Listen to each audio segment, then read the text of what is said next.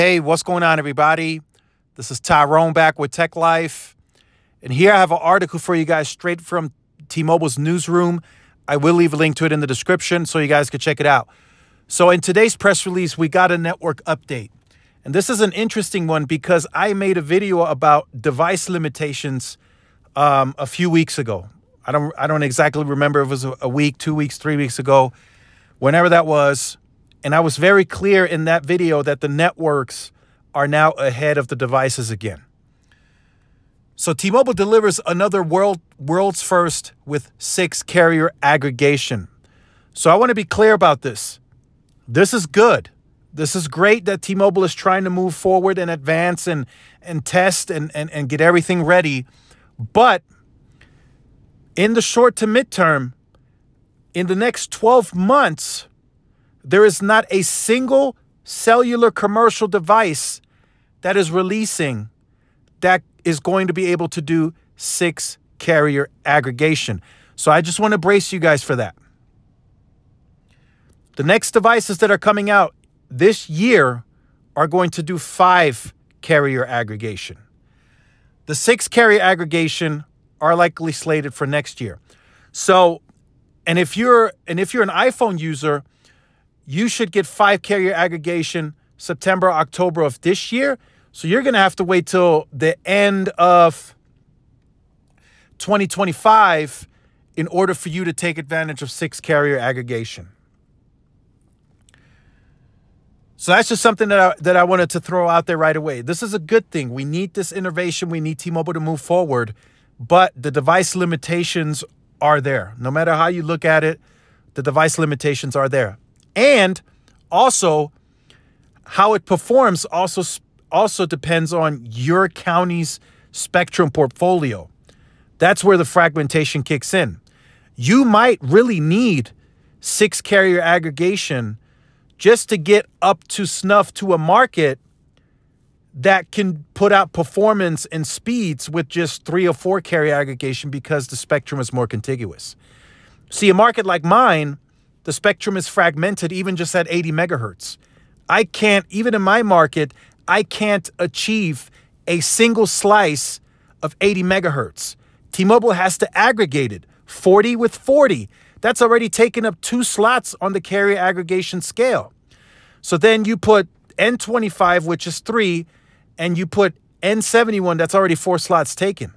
So what about N66? What about another N25 carrier? What about another N66 carrier, which we do have 2 separate AWS carriers? You can't do it. You can't aggregate it all. And I didn't even bring up C-band and DoD. Let's not talk about that. How do we aggregate that? So again, you guys get my point here. The device limitation is real, especially in a market that is actually going to take 5, 6, 7, 8 carrier aggregation just to get to a total bandwidth of a market that can achieve that with just 3 or 4 carrier aggregation. See, the markets that have 180 or 190 megahertz of 2.5, I mean, they get to 245 megahertz in no time. You know, N41 at 100, N41 at 80, that's 2 slots. You add another N25, 20 megahertz, right? You add N71 at 15 or 20 megahertz. That's 4, and you're well over 200. And then when 5-carrier comes out next year, I mean, if you include a C-band or a DoD carrier on that, you might be doing 240, 250 with just 5-carrier aggregation. But see, for me and my market and how fragmented even N41 just is, I would need 6, 7, 8 carrier aggregation just to meet performance standards of some of the urban markets today that are already performing like that today. So I would need, let's just give it a rundown. So I would need 1 carrier on N41, another carrier on N41, N25, N71, that's 4, N66, that's 5, another N66, which we have AWS 1 and AWS 3, and then C-band and DoD, that's 8 carrier aggregation just to get to the performance that some markets are performing at today with 3 or 4 carrier aggregation. Just let that sink in. And I know it's not like that everywhere, but there are a lot of counties out there, please believe, that are dealing with that fragmentation issue And in some cases, it's a real problem, especially as T-Mobile has to stand up in performance against the competition. Verizon's coming in with a clean slate. They don't have to worry about 7, 8, 9, 10 carrier aggregation.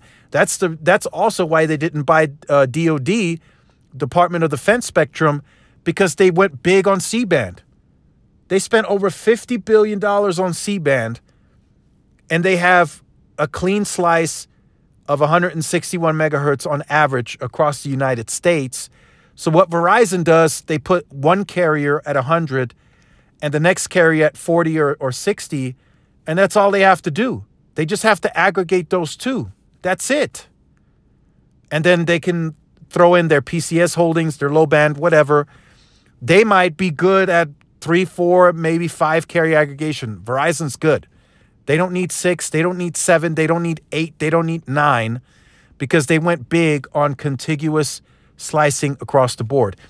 And in the rural areas, the smaller PEAs, Verizon has 200 megahertz of contiguous C-band. So they launch one carrier at 100, second carrier at 100, and then the rest is just added icing, icing to the cake.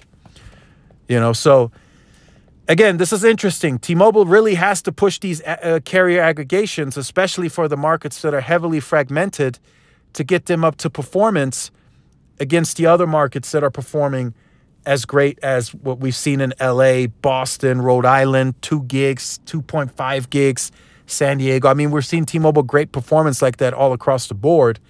But the markets that are fragmented can't meet that performance or match that performance because they don't have the type of bandwidth. So let me know what you think about that in the comments. Again, I rambled on for quite a while, but I just wanted to get that out there.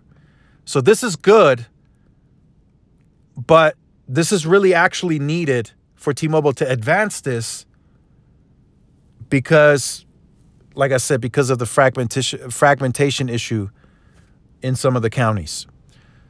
So if you're new to the channel, make sure you guys like, share, subscribe, follow my social media outlets. This is Tyrone with Tech Life, and I will see y'all in the next one. Peace.